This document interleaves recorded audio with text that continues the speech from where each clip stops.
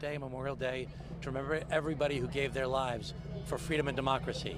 And freedom and democracy is politics. Memorial Day 2022, a day for parades and for politics. With less than 1 month until the Democratic and Republican primaries for New York governor, contenders spent the day on the campaign trail. This is the part I really embrace, the chance to just meet everyday New Yorkers. Gubernatorial hopeful Jumaane Williams began his Memorial Day at the parade in Laurelton, Queens. We caught up with Congressman Tom Suozzi at the Memorial Day parade in his hometown, Glen Cove. I got such a wonderful reception today and been getting a good reception wherever I go.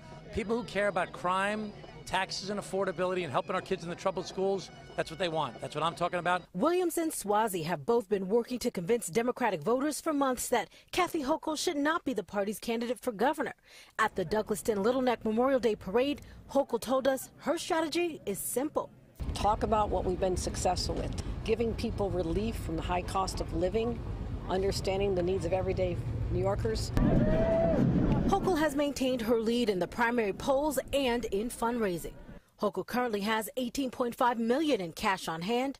Suozzi has $2.7 million, and Jumaane Williams has $131,000 to last him until primary day. On social media, Williams said that's $130,000 more than he had in 2018 when he ran a tight race against Hochul for the Democratic primary for lieutenant governor. Republican contenders for governor campaigned across the state this Memorial Day weekend, too. Lee Zeldin stopped in Rochester to honor a 100-year-old World War II veteran. Zeldin has $3 million in campaign cash. Andrew Giuliani stumped this weekend from Clinton County to Queens. Giuliani has $300,000 to spend ahead of the June 28th primary.